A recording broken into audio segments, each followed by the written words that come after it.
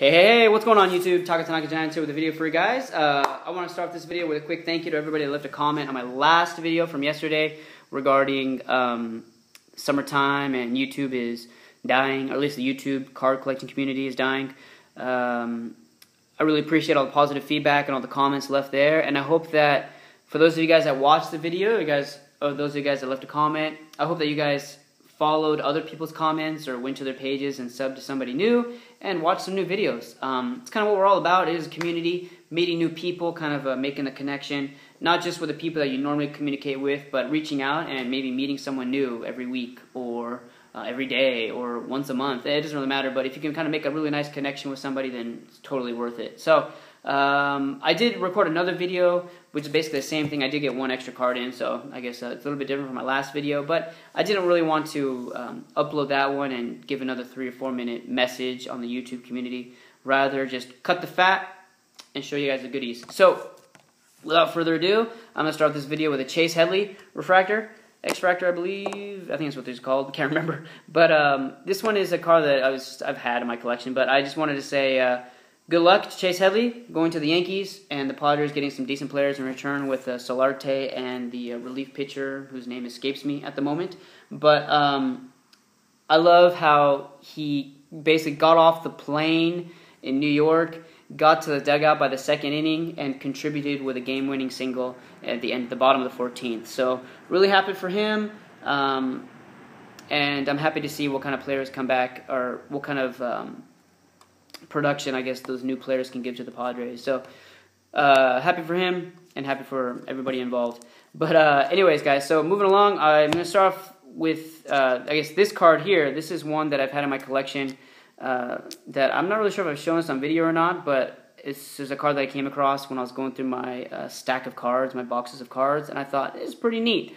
I'm not sure if I showed it or not, but from 2013 Leaf, Keeping It Real. This is an autograph of Coolio. Pretty neat. It's one of those celebrity autographs. I'm not really sure if, like I said, I'm not sure if I've shown this on video or not, but this is just a neat card. So probably just holding on to that. Next, 2014 World Cup Prism, Panini Prism. I am big on this product, mainly for the resale value. I've been moving a lot of this stuff on eBay, but this is a refractor lot, all USA. Just different refractors that I'm just going to keep for my own collection. But I got the nice team photo refractor set. Got a few Landon Donovan cards, even though he didn't play. Dempsey. Tim Howard, who's a beast. And who else? Jermaine Jones. A whole lot of Donovans. I love this Guardians kind of refractor set, subset. I've been moving a lot of stuff on eBay, like I said. I sold a master set of 411 cards this morning to some guy in Peru. So that's pretty neat. I do sell worldwide. I ship worldwide, rather. So I've been getting quite a few people making purchases, mainly because the sellers in the U.S., most of you guys, that if you guys sell on eBay, you guys understand how high shipping costs can be for the U.S. Postal Service. Whereas in Japan, it's relatively reasonable. It's still very, very cheap. So I moved that master set to Peru for a pretty good price and shipping price. And I moved like another single card last night to somebody in Denmark. So pretty neat, going global. First time to ship to Denmark. I've shipped to Switzerland, shipped to Bosnia, which is pretty neat, and quite a few packages to Russia. So there's that. But anyways, so another World Cup pickup. Host City Gold Refractor, number 10 of 10. Host City Brasilia. Very shiny card. Quite a bit of following for these host cities as well. A lot of people just chasing those sets. And then, moving along to, we'll go to this one first, I guess. USA Baseball 2013 Game Gear jersey of Chris Bryant. I think I've had one of these in the past. Just picked up another one because I got it for a pretty good price. So, pretty cool card there. And then, maybe I'll do this stack last. From Bowman Inception, this is actually, I saw Partly Cloudy Matt pick up one of these, and I always wanted to get one of these Bowman Inception autos. I just haven't had the opportunity. I haven't seen a good one pop up, but this one's pretty darn nice. This is the pink or magenta or red version, I'm not really sure, but this is numbered out of 10 of Jason Hirsch, H-U-R-S-H, Hirsch. But pretty cool card right there. Pretty nice, decent prospect for the Braves. And then this is from 2014 Topps Tier 1. I have a single jersey swatch at a $3.99 of Yadier Molina. The dual bat of Billy Williams at a $50. And a Joe Kelly autograph at a $3.99. It's probably one of my favorite Cardinals players because I don't really follow the Cardinals, but he's from the same university as me. Graduated from my university, and we don't get too many athletes that come out of the school. So I really like his his style. I like his pitching. And I like his personality. He seems like a really upbeat guy.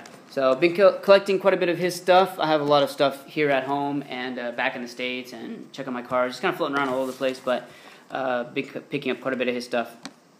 And the last card I'm going to show you guys today is also from 2014 Topps Tier 1, but this is the new guard autographs, number 5. Number 1 of 5. This is the Red Ink Asia exclusive autograph of Brad Miller.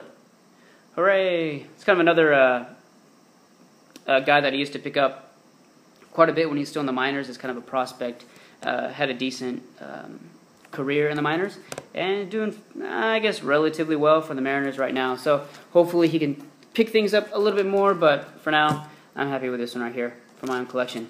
But yeah, so that's it, guys. Thanks for watching as always. Like I said, I do appreciate all the comments that are left behind in my last video. I'm going to give a quick plug, so before you guys turn off this video, feel free to check the link down below in the description box. I'm going to leave the link down below for Daniel Wilson. He's been on YouTube for a while now. He doesn't he does a lot of like IP stuff, and he follows the Diamondbacks, but he doesn't really have that many views on his videos, and I think they're pretty nice. He's a father. He has a couple of children, and I think he has season tickets to the Diamondbacks games because he's always going there, taking photos, and puts them up on his Facebook page, and does a lot of recaps on his YouTube channel. So it seems like a really solid guy. His videos are nice, they're entertaining, and if you want to meet somebody new, make a new friend, then feel free to check out the link down below. So that's it, guys. Thanks for watching as always. I apologize for the long video, but if you want to check out the links down below for those 2 videos, the one I made yesterday, I'll leave that down below if you want to meet some more friends, and check out the link for Daniel Wilson as well. So that's it, guys. Thanks for watching, and talk to you later. Peace. Bye-bye.